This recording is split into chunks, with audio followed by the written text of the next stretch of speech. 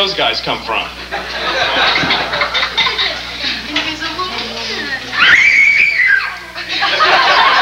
Come here.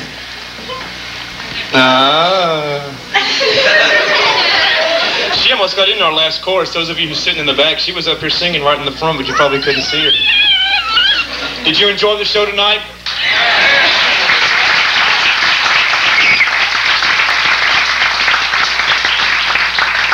We enjoyed doing it.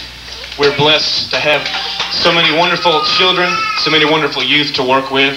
But most of all tonight, we're blessed because we have the Lord Jesus Christ who lives in our hearts.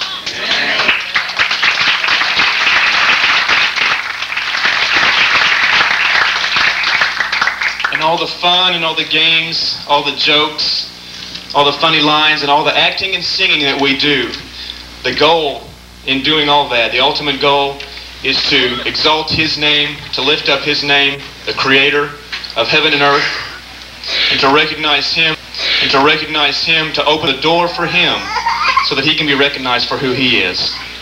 That's the goal in doing this. We're just doorkeepers, and we wanted to open the door so that He can be seen. I trust we've done that tonight.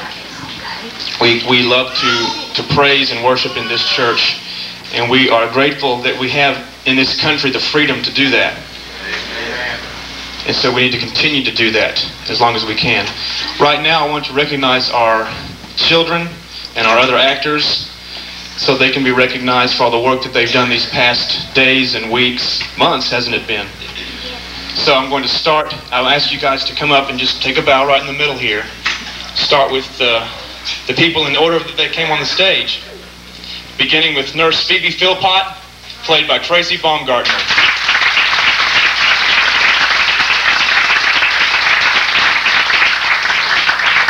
Then beginning